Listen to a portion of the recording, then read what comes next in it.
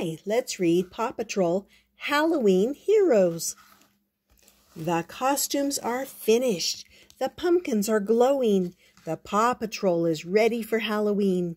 Sky is a princess. Zuma is a pirate.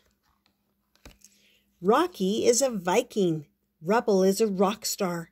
Chase is a superhero. What is Marshall's costume? Marshall is a pumpkin.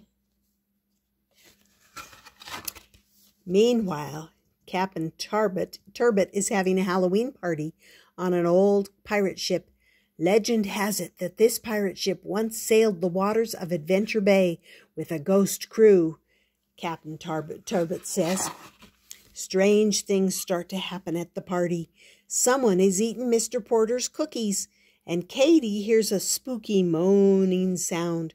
Is there a ghost on board? Captain Turbot falls into the water, and then the sail goes up. The spooky ship moves out to sea. Who is sailing it? Captain Turbot calls Ryder for help. I'm sure there's a simple explanation for everything, says Ryder. The PAW Patrol is on the case. Let's dive in, says Ryder.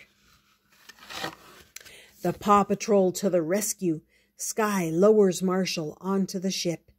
Ryder and Zuma also climb aboard. Ryder finds Chickaletta, the mayor's chicken, standing on the ship's wheel.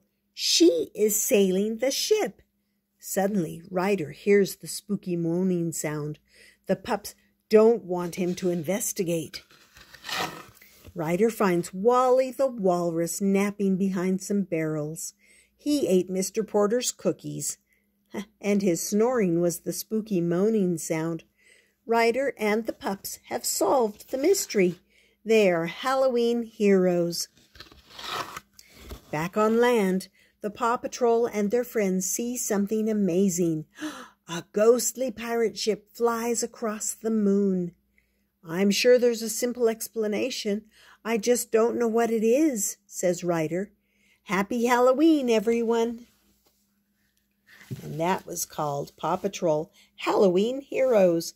I hope you enjoyed it and that you subscribe and come back often. And we'll see you next time on Stories with Grandma.